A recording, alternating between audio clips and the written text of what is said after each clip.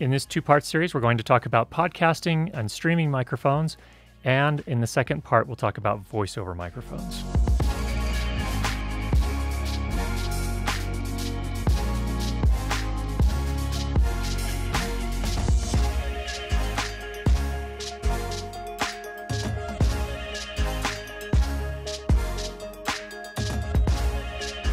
In the first part of this series, we'll talk about podcasting and live streaming microphones.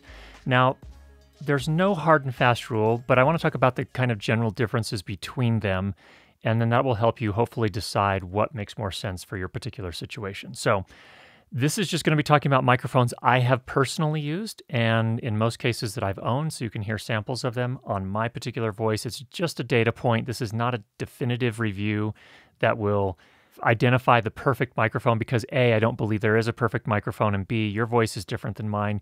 Your preferences for what kind of sound you like is potentially different than mine. There's just so many factors. So let's just go ahead and have a discussion here, tell you what I know about these microphones, and hopefully that will help you in your decision about which microphone makes most sense for you. So first, let's talk about another thing that I think is a little bit of a myth. Some people are of the opinion that you can use any microphone in the world, and in post, you can use an equalizer or an EQ plugin to tweak the sound to make it sound like any other microphone in the world or make it sound perfect on your voice.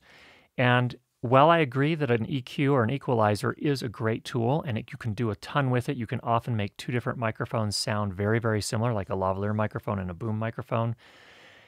It doesn't always hold true that you can make it sound like any microphone, or you can fix problems that may result when recording with a particular microphone. Let me give you some examples. So for people that have a lot of sibilance in their voice, and that's the sizzling sound you get when someone says the letter S or C, like I just did here, that's sibilance. And some voices have more sibilance than others. Mine tends to have a fair bit of sibilance. So the thing that I find that is if you're using a microphone that's very sensitive in the range where your sibilance happens to be, there's no amount of EQ you can take to remove the harmonic distortions that end up there in that frequency range once you've recorded your voice on that. So my take is that it's not always true that you can use any microphone in the world, even the cheapest piece of junk microphone, and in the end, with some good EQ, get the perfect sound. I think you really do need to find a microphone that's going to work best for your particular voice. And so let's talk about some of the factors there. So let's talk first about podcasting and live streaming microphones, which I kind of grouped together, and then contrast that with voiceover microphones, because I think there is a difference in many cases. So first of all, for podcasting, when I'm talking about an audio podcast in particular, the voice that you record is the entire presentation. That is it. That is what your audience hears. There's nothing for them to see. So it's 100% audio input for your content. And so what that means is you have to present something to your audience that's easy to listen to, that they don't have to crank the volume way up to hear, that they don't have to jog the volume dial back and forth to adjust to your volume changes or the volume changes between you and maybe one of your other hosts or guests. So there are just a lot of factors there. So those are some things you have to work out, but also the audio doesn't have to be so awesome that it melts your audience and they just tune into your audience because they don't care what you're saying. They just want to hear your voice. You don't have to go, so far and spend so much money and so much time that it sounds like the best audio recording anyone's ever heard. But what you do need to do is you have to meet kind of a basic threshold. There's a threshold below which you're going to lose your audience. And that is if the audio is so bad that there's so much distracting ambient noise that's being captured that you get these wild fluctuations in volume. Those are the kind of things you have to avoid. So let's talk about what goes into making a good recording. I think one of the things that we find with podcasting and live streaming is that a lot of times the recording is done or the live streaming is done in environments that are not acoustically treated or not acoustically treated well. So let me talk about that for just a minute. Especially for live streaming, like gamers, they have typically a PC in their room. They've got fans going. Often with those custom builds, they've got a ton of fans going. And yes, I understand they're using Noctua fans and they're low RPM and they're larger. They don't make as much noise. That's all great, but it's still noise. And it's still sound that's generated in the room, and it will still be picked up by a good microphone. So you do have to be careful still, even with the best fans. And also, if you have bare walls, or even walls that have stuff on them, but they're hard surfaces, hard floors, hard ceilings. Those are all surfaces that the sound is going to bounce off of and then bounce back into your microphone. And you'll get this echo sort of effect, which is technically reverb. So that can be really distracting for your audience as well. So if you're going to be recording a live stream, a podcast, or maybe even voiceover in a room that's not acoustically treated, my general advice is you probably want to go with a dynamic microphone and probably not want to go, in most cases, with a condenser microphone. So the reason for that is that dynamic microphones generally do a little bit better in those cases where they don't pick up as much ambient noise. They usually have a very directional polar pattern, so they have a cardioid polar pattern. So anything coming in from the back of the mic here is not going to be picked up nearly as much as anything from the front of the mic here. So you have that working for you. But also, you basically have to work up right on top of them for them to even pick up your voice. So any sound that's happening over here, it's not going to pick up as much of that. And so this is just going to work in your favor. Now, there's also a cost to that. You do need to have a preamplifier or an audio interface or something that you plug it into, usually with an XLR cable, that has a very good preamplifier and good analog to digital converters, because you're going to be pushing these preamplifiers hard. These kind of microphones, dynamic microphones, require a lot of amplification, which is called gain. Sometimes on some devices, it's just called input. But in any case, what that is that is amplification. It's taking the very weak signal from the microphone and boosting it up to a usable level. So that's the downside of using a dynamic microphone. Now, it's not really a downside. It's just something you have to keep in mind, and you have to budget for gear that will drive a good microphone like this. So those are some considerations there. So with that, let's get you some samples. First of all, you've been listening this entire time so far to the Shure SM7B. It's a wonderful microphone. You'll notice on the back here, you have a couple of options here. You can change the sound a little bit, so you can sculpt it by adding a high-pass filter. A high-pass filter is going to cut off some of the low frequencies, so if this is too boomy sounding for your particular voice, you might want to engage that high-pass filter, and it will cut off some of that bass, and it will sound a little bit more natural if that's the sound you're going for. In addition to that, it also has a high-frequency or presence boost. So if you have a particularly, what I would call a dark voice, that's a voice where you have maybe a good bit of low-frequency energy in your voice, a lot of bass, but you don't have a lot of articulation, and you certainly don't have much in the way of sibilance. The problem with those kind of voices when you're recording them, I guess the problem with a microphone when you're recording those types of voices is that they don't sound very articulate. And sometimes they can start to sound woofy. And in fact, I've had, recently Gerald Undone described his voice on this microphone as a mouthful of mud. And I think that's really a good description for people that have that type of voice, is that it can start to sound just really muddy and woolly. And that's not a great sound. Some people at first think, oh, that's amazing sound. It sounds like FM radio announcer. But the problem is it's hard for your audience to really hear that, especially if they're going to be listening in a moving car, in a train, an airplane, or other loud environments where they're just using earbuds or something like that. Even the best earbuds still generally, you can only boost the level so high before you start damaging your hearing. So it's really important, I think, to get a recording that's easy for people to listen to. And so that's what that high frequency presence boost can do. If you have a darker voice that doesn't have a lot of articulation or sibilance in it, you might want to boost that up, and it will just make your voice sound a little clearer. When I talk about each of the microphones, I'll tell you whether I purchased them with my own money or they were given to me for free, usually from the manufacturer. This one I bought with my own money. It ran, I think it's $400 US at the time of this particular video. So I think it used to be $350, but the price has gone up. It's become very popular amongst podcasters. And, I think it's a good sound. Is it a natural sound? Not exactly, but natural isn't necessarily always the goal. Just depends on your preferences.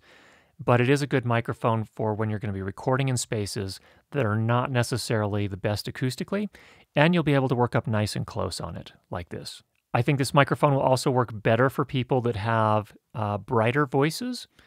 That is to say, a little bit more articulation, a little bit more sibilance. This tends to roll some of that off. So this actually is my main microphone I use now for streaming because it kind of complements my voice a little bit better than some other of the options we'll talk about. Now, we're going to bring up a microphone here that has been popular in the audio world for many, many years. I'm not here to say that this is the best microphone for podcasting or live streaming. I don't think it is. I don't use it that often, but I do have a soft spot in my heart for this microphone. It's a Shure SM58. It is the very first dynamic microphone that I purchased in my audio career. I've owned it for now probably 10, more than that, 12 or 14 years. It's nearly in pristine condition. It doesn't get a ton of use, but if I do live sound, this one will usually get pulled out. If you're on a tight budget, it might not be a bad option for a first podcasting mic. Now, it's not perfect, and let me talk about some of its flaws. So this is one that's been around since I believe the 1970s, maybe 60s. I can't remember the whole history of the mic, but it is a kind of iconic sound. And it's designed for voice, so it's a vocal microphone. It's mostly for stage performance, but it does have kind of a nice warm low end to it, and then also pretty crisp on the high end for some voices as well. But I think if you have a very dark voice without a lot of articulation, this may not be a great fit.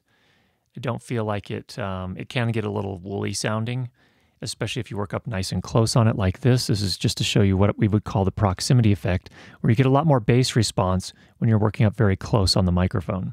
Now, one of the problems with this microphone is plosives. When I say the letter P, like please bring pizza pronto, or Peter Piper picked a peck of pickled peppers, you probably got some plosives there. And those are...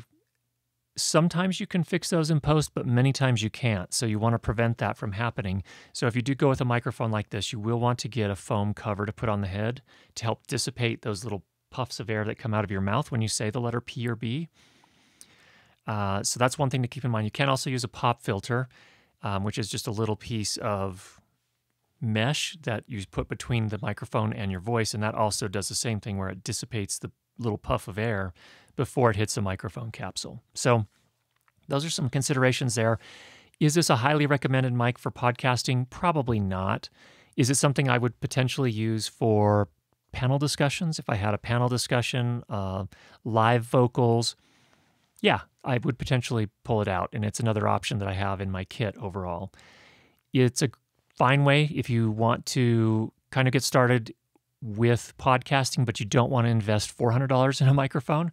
Here's a way you can invest $100 in a microphone, and you'll still have a microphone that can either easily be resold or be used for other purposes. So for example, maybe when you have a guest, you put them on this and you have your other fancy microphone that fits your voice better. So there's some thoughts on the Shure SM58. Next up, we have the Audio-Technica AT2005. There's also another microphone from the same company, the ATR 2100, which is basically the same microphone. I think the warranty might be a little different. The 2100 is silver instead of black. Otherwise, it sounds, I think, pretty much identical. The switch is a little different, but otherwise very similar. So what's the advantage of this microphone? Number one, the price can be less than the Shure SM58 or 57, which we looked at previously. And it has some additional features. So this actually may be a better choice for podcasting potentially.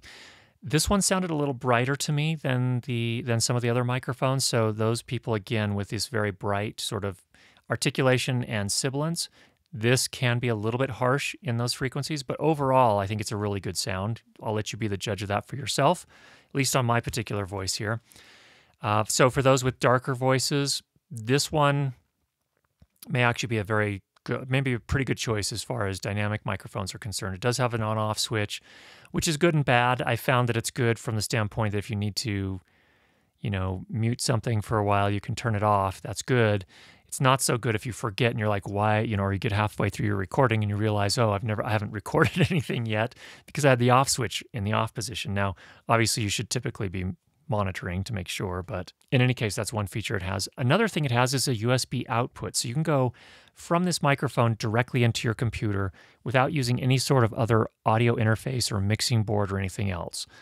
And so that's a real convenience feature. The only downside is that the sound quality when you use that USB output is not quite as good, in my opinion, as a lot of other mixing boards or audio interfaces would be. So the nice thing about this mic is you have choices. You can use the XLR output into your own audio interface or mixer or recorder, and you'll get a great sound in most cases. Or if you just need something that's really light, really small, and you just want to take the microphone and a USB cable, you can do that as well. think there's a little bit of sacrifice in audio quality. And I have another video where we actually reviewed this in more depth, which you can go take a look at and get some samples both ways. Another nice feature on this is it has a headphone jack on the microphone itself. So you can actually plug your headphones directly in there and listen and monitor and make sure that what you're getting, that there aren't any problems, that everything's recording okay. So that's another nice feature on the Audio-Technica AT2005 and ATR 2100. Now, before we move off this microphone, there's another one that's very popular out there that is kind of similar to this. It's called the Samson Q2U, I believe. People really like that microphone. A lot of podcasters really like it. It's inexpensive. It's less than $100. The nice thing about it is that it's less than $100. It sounds good on most people's voices. And I think it has the same feature set here. The difference is, in my experience, and actually this mic is not immune to it either, but the Q2U, from my experience, seems very, very prone to pick up plosives. So when you say P and B, like we'll do here, Peter Piper picked a peck of pickled peppers. It's the Q2U in particular seems to pick those up really readily. So if you do use that microphone, I think you really do need to invest in the foam wind cover. Not a big deal. Those are inexpensive, and that's a great solution as well. This is the Electro Voice RE20, which is a $450 microphone. So this is not a budget microphone, but this is a professional broadcast dynamic microphone, and this one has some interesting features. First of all, you can see by its design here, it's a little bit different than we've seen on some of the other microphones. It has this longer tube. It's a much wider diameter. I find that most of the wider diameter microphones generally sound to have a little bit more of that broadcast sound, that rich low end to them. This is no exception. This one has a couple of things. Number one, like the SM7B, it also has a high-pass filter. Let me go ahead and turn that on here. That's with the high-pass filter turned on now, relative to before. When I first started talking on this, we had the high-pass filter turned off. Also, probably in many cases, easier to think of that as a low-cut filter. So it gets rid of some of that bassy stuff, makes it sound a little bit more natural. Depends on the sound you want. This is now with the high-pass filter turned off. So the nice thing about this microphone is, first of all, you have that high-pass filter so you can choose. And if you've got a variety of different microphones and this one's sounding really, really woolly or bassy, you can always use that high-pass filter to get it kind of in the same ballpark as some of the other microphones you're using. Because of the inbuilt pop filter and this long tube here, you're much less likely to experience plosives with this microphone. So it has all this material in here that diffuses those puffs of air before they get to the capsule. So you're much less likely to get those. That's a good thing. So in terms of microphone technique, it's pretty easy for someone to learn how to use this microphone. They just need to stay up on it. Like right now, I'm about 3 inches away from it. So what else can I tell you about this microphone? Again, I paid $450, bought it myself.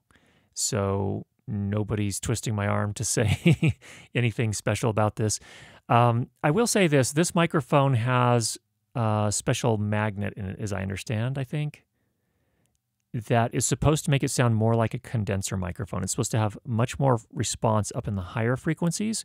And in fact, I think you can hear that on my voice in particular. It's just not a great fit because, again, that sibilance tends to get, at least in my opinion, and from my hearing, it just gets a little too prominent. It's a little too harsh. Some people like that sound again, but this is not typically a microphone I would use on a bright voice or a voice with a lot of sibilance.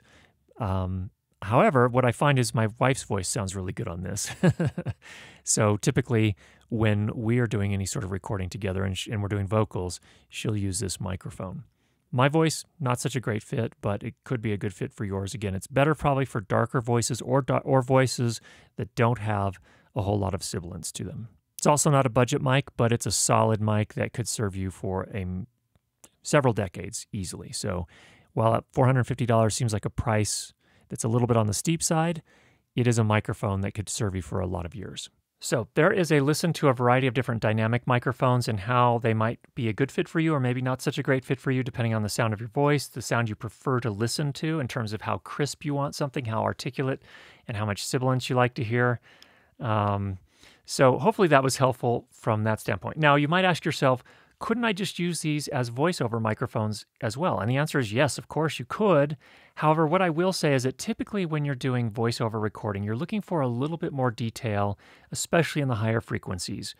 And what happens with most dynamic microphones is once they get past about 15 kilohertz in terms of the overall frequency spectrum, they tend to roll off. And that's actually not a bad thing if you're recording in an acoustic environment where there's, other stuff going on. But when you're doing voiceover and you want that additional detail, then a lot of times you're going to want to move to a condenser microphone that are typically a little bit more articulate and more sensitive up in the higher frequencies. So that's where there's kind of a difference there. And in the next episode, when we talk about condenser microphones for voiceover, you'll hear a pretty substantial difference there. One note, microphone placement is really important. With dynamic microphones, you have to be up close to them to get the best sound out of them. And I know you've seen probably 1,000 videos with people sitting like a foot away from their Shure SM7B. A, they may not actually be that far away. It may be kind of a camera perspective thing. And B, it may not be the most optimal setup if you do operate in that way, if you get that far away from the microphone. Really, a dynamic microphone, you're supposed to be up pretty close on it to get the best signal-to-noise ratio. That is to say, capturing your voice and not picking up a lot of the ambient noise in the room. So hopefully that was helpful for you. If you have any questions, go ahead and leave those down below. And if you've not already subscribed, make sure you do that. And we'll be sure to get you more great videos on how to improve your lighting and sound for video. Talk to you soon.